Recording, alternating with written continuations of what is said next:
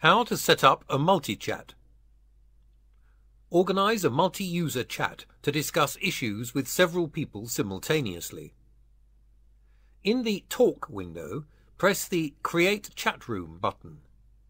Set a chat room topic in the Name field. Uncheck this box to create a persistent room that remains when the participants exit. Click the Create button. Press the plus icon next to Online Contacts to invite people to join the room. After these users accept your invitations, they'll be available in the participant list on the left. Start your multi-user real-time discussion.